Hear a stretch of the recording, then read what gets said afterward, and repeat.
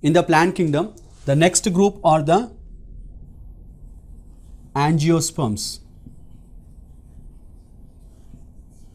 Angiosperms are the well developed plant group in the entire plant kingdom. These are phanerograms, that is flower formation is present, and they also produce fruits and seeds. So here in gymnosperms we had seen that seeds formation is present, but they lack the fruit. But here the fruit formation is also been seen. That's why these seeds are not naked seeds, but they are enclosed by the fruit wall or the pericarp. And these are Tracheophyta group of plants. That is, they have the vascular tissue like xylem and phloem. Then these are embryophytes.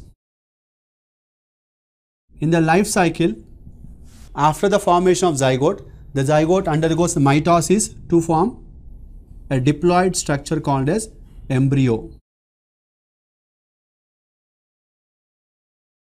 which leads to the formation of sporophytic generation. Then these are non-archegoniates. That is, archegonia is not formed. Then this type of characteristic features can be seen in the angiosperms. So here in angiosperms there is a lot of diversity in habitat, morphology, structure, shape of the other things. So here related with this one, some of the plants are growing as hydrophytes, some of them are growing as xerophytes, some are growing as majority of them are growing as mesophytes, and some we can see in the form of epiphytes, heliophytes, zeophytes, lithophytes, like different types of habitat been observed in the members of angiosperms. But basically we say hydrophytes, xerophytes and mesophytes. Then we see the habit of them. Some of the plants are herbs, some of them are growing as shrubs, and some of them are growing as a tree-like habit. In this one, some of them are showing prostrate stems, and some of them are showing erect stems, and some are the creepers, and some of them are the climbers, and some of them are woody climbers. Here in angiosperms, the size there is a lot of diversity, starting from the tiny microscopic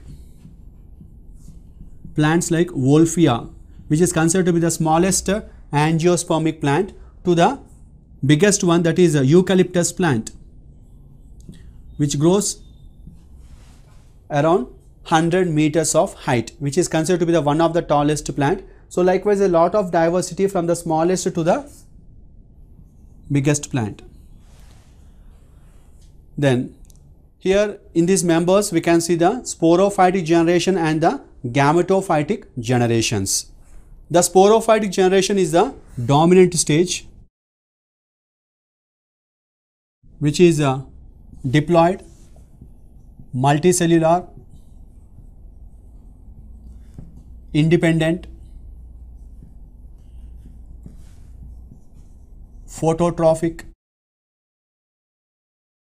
plant body, which is having root system and shoot system. When it comes to the root system, as we know, this is a part which is underground and fix the plant into the substratum or the soil. Apart from that one, it also absorbs the nutrients like minerals and water from the soil. So here there are two types of root systems are there. One is the tap root system and fibrous root system. Apart from these two types, so we can also see the presence of adventitious roots in the members of angiosperms. That is the roots which develop from any part of the plant body other than the radicle. Those are called as adventitious roots, which are produced to provide some additional support or additional need to the plant body. Then coming to the shoot system, here the main axis of the shoot system is called as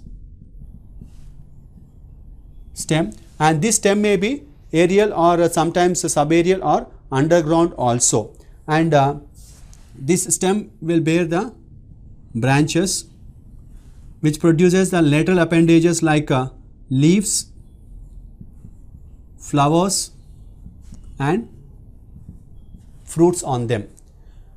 So here if you take the branches, so different types of branching may be there. It may be dichotomous branching, or sometimes it may be monopodial branching or sympodial type of branching can be seen. But at the same time, there are some members in which the branching is completely absent, like in Cocos nucifera example. And maybe the branches present or may not be present, but they produce the leaves either directly on the stem or on the branches.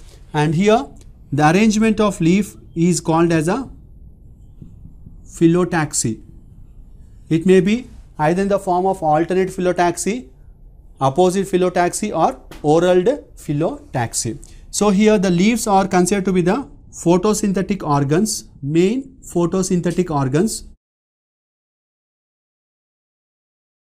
which are green in color and considered to have the stomata and helping in the function called as exchange of gases and transpiration. Then let us come to the other part, that is before the flower you have to talk about inflorescence. Here the arrangement of the flowers is in a specific manner. So the mode of arrangement of the flowers is called as a inflorescence. So likewise the cymose type, racemose type are being observed in different members of angiosperms. Then coming to the flowers. So flowers are considered as the reproductive organs or reproductive structures. Here the flowers are being observed in the gymnosperms for the first time, but the flowers in gymnosperms generally lack perianth in them. But here the flowers of angiosperms will have perianth also. That is sepals and petals are present. Apart from the perianth, they also have the essential organs which are participating directly in the sexual reproduction. Those are andrecium. Individual parts of andrecium are called as stamens, and gynoecium. Individual parts of gynoecium are called as carpels. So stamens are considered to be the male reproductive organs, and gynoecium or the carpels are considered as a female reproductive organs. So here sepals, petals, that is perianth, are not concerned directly in the reproductive process, but the sepals are useful for protection and petals are useful for attracting the insects. So here what is the need of attraction of the insects means the insects are the agents of pollination which will help in transfer of pollen grains from anther to the stigma of the different flowers present on the same plant or on the different plants. If you see the reproductive organs, like starting with stamens. The stamens contain long stalk-like structure and a swollen part at its tip. So the long stalk, which is called as a filament, and the tip, which is a swollen, is called as a anther. So here filament is considered to be the proximal region, whereas anther is a distal part. Then inside the anther, pollen sacs or the pollen chambers are present. This pollen chamber or pollen sacs contains a sporogenous tissue, which is diploid in its nature. This sporogenous tissue, when they undergo mitosis, they produce microspore mother cells, and these microspore mother cells are also diploid in their nature. These microspore mother cells will undergo meiosis to produce tetrad of microspores, which are haploid in their nature, and from this tetrad the 4 microspores are separated to produce the pollen grains or microspores. The pollen grains are produced inside the microsporangium or the pollen sac or pollen chamber, and when the anther become matured, the pollen grains are released from the pollen sac or from the anther, and they will reach the stigma of right type or the wrong type. Right type and wrong type means, here if the pollen grains reach the stigma of the flower which belongs to the same species, so we call it as right type, and if the pollen grains reach the stigma of the flower belongs to different species, so we call it as a wrong type. Likewise, the pollen grains are transferred to the stigma by a process called as pollination. Here the pollination is called as indirect type of pollination, because the pollen grains are reaching the stigma but not the ovule directly. So here when they reach the stigma, so here the interactions will occur between the stigma and the pollen grains. So that is what the stimulus is received by the pollen grains if the stigma receives the right type of pollen grains, and in the meantime what happens, the pollen grain will produce the pollen tube. So actually here there are different agents of pollination are present. Those are it may be with the help of wind, we call it as anemophily, or it may be with the help of water, hydrophily, or it may be with the help of insects like entomophily. Likewise, there are different agents of pollination which are helping in transfer of pollen grains from anther to the stigma. But out of all of the agents, entomophily is the most frequent method of pollination which occurs in the angiospermic plants.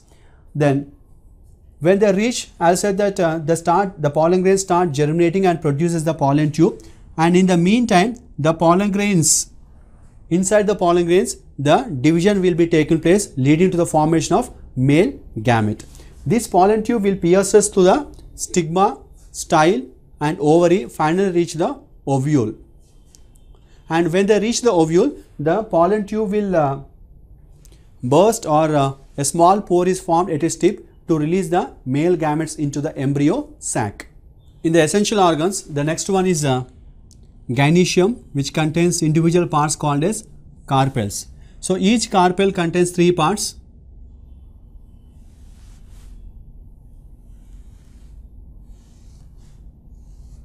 That is stigma, style and ovary, and inside the ovary the ovules are present. So ovules are surrounded by the ovary wall, and inside the ovules, you know that a diploid tissue called as nucellus is present, and this nucellus is surrounded by a protective layers, that is called as integuments. Based on the number of integuments, ategmic, unitegmic and bitegmic ovules are present. So here this is a nucellus, and this part is called as chalaza, and this part is called as a micropyle region, and this is a stalk of the ovule, that is funicle or funiculus.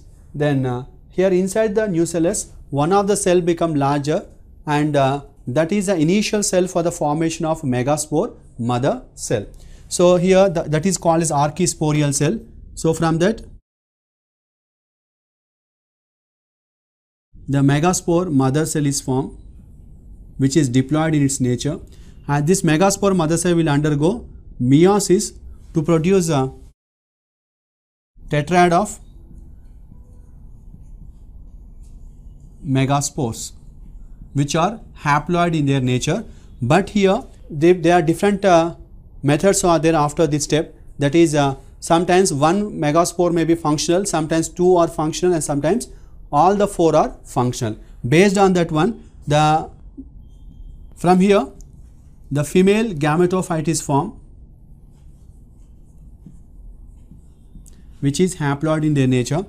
So here out of these tetrads, if one functional megaspore is forming into female gametophyte, we call it as monosporic type, and if two functional megaspores are forming into female gametophyte, we call it as bisporic type, and if all the four megaspores are remain functional producing female gametophyte, we call it as tetrasporic type. Likewise, different methods of female gametophyte is present. In this, the female gametophyte which is formed is called as embryo sac, and this embryo sac is present inside the nucellus.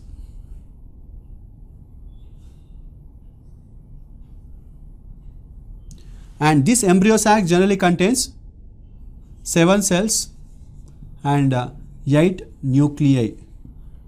So it is organized into 3 parts. One is called as egg apparatus, antipodals and central cell. Here the egg apparatus contains egg cell and 2 synergid cells. Apart from that one, the 3 antipodals are present towards the chalazal end, and 2 nuclei are present in the central cell. So those are the 2 polar nuclei. One is coming from upper side and other is coming from the lower side. In this manner, so when the pollination have been taken place, I said that the pollen tube will enter into the embryo sac and release the 2 male gametes into the embryo sac. Out of that, 1 male gamete, which is haploid, will fuse with the egg cell, which is also haploid, and resulting in the formation of zygote, which is a diploid in its condition, and this process is called as syngamy or first fertilization, or we can call it as a true fertilization, because 2 gametes, that is male and female gametes, are participating here. Then as we said that the pollen grain produces 2 male gametes. So the second male gamete is there, no? So that second male gamete, which is haploid in its nature, will fuse with the secondary nucleus. So secondary nucleus is formed from the fusion of upper polar nucleus and the lower polar nucleus in the central cell. That's the reason why the secondary nucleus will be in diploid condition. So here this fusion will take place, leading to the formation of primary endosperm cell, which is triploid in its nature, because 1 set of chromosomes from male gamete and 2 sets of chromosomes from the secondary nucleus are present. The fusion occurs between 3 sets, leading to the triploid primary endosperm cell. So here this process is called as triple fusion, and here this is the second fertilization which is taking place inside the embryo sac. And here this is not a true fertilization, because only the male gamete is participating but not the female gamete. And as a result of the fertilization, two structures are formed. One is zygote and primary endosperm nucleus. Both of them are present inside the embryo sac only. And here, as two times of fertilization is taking place, we call it as a double fertilization. So this is a unique feature present in the angiosperm group of plants, because up to gymnosperms we can see only single fertilization, only one times of fertilization will be taking place, but here the two times of fertilization taking place, that's why we call it as double fertilization process. And here the post fertilization changes will be taking place in the angiosperms. In that process, the major changes are the zygote, which is formed here, will be converted into embryo, and the primary endosperm cell will be converted into endosperm. Here the endosperm will also be in the triploid condition. Then the ovules are converted into seeds, and ovary is converted into fruit wall. Likewise, some complex changes will be taking place after the fertilization. We call them as post-fertilization changes. Likewise, the seed formation, the fruit formation will be seen in the members. So once the seeds have been formed, they contains the embryo and endosperm inside them. Then the endosperm is providing nutrition to the developing embryo, and the embryo, as we know, it contains radicle, plumule and cotyledons.